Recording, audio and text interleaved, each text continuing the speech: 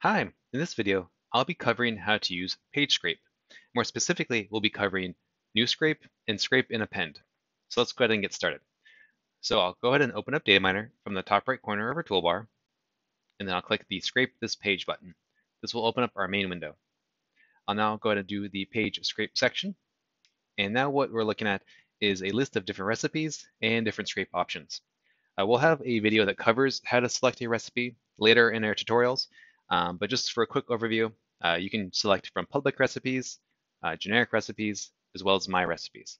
And you'll just want to review them. Click on a few of them just to preview the data, see what works best. And then once you have one that is working for you, so you click the preview, you can review the data in the data table. And then when you're ready to start scraping, you can move on to the scrape section. So the first thing we'll do is we'll cover the news scrape. So to do this, I'll just click that, which is actually clicked by default, and then I'll just click the scrape button. And now this will capture the data for this one page here.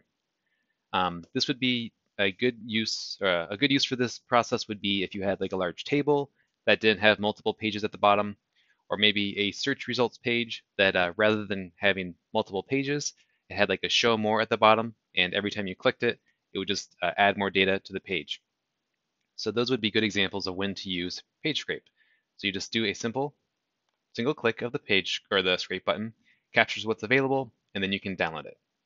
I did want to point out that if you click to a new page and you go back to Data Miner and use the same option, it will replace the data. So if you ever have issues with data disappearing, just something to be aware of that this process will delete the previous scrape and only give you the newest scrape. If you need to scrape data from multiple pages and have it accumulate, that is when you would want to do the scrape in append.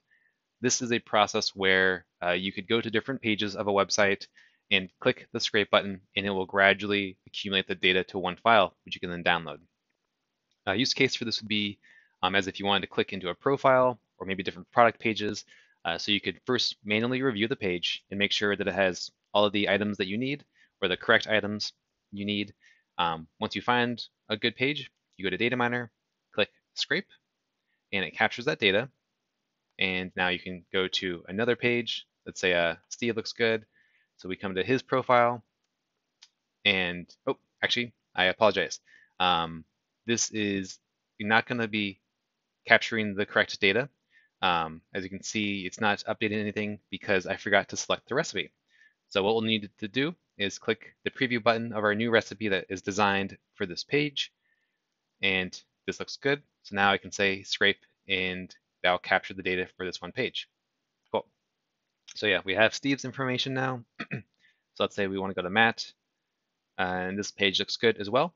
So we can go back to Data Miner and click the scrape button again, and it is now appending. And you can pretty much do this throughout all the additional pages, picking which one looks good. And let's say this 3 is good. So let's say we're done. So at this point, you can now download the file, and you'll have all 3 records available in one file. So that pretty much covers everything in terms of page scrape. We will have a separate video that covers next page automation.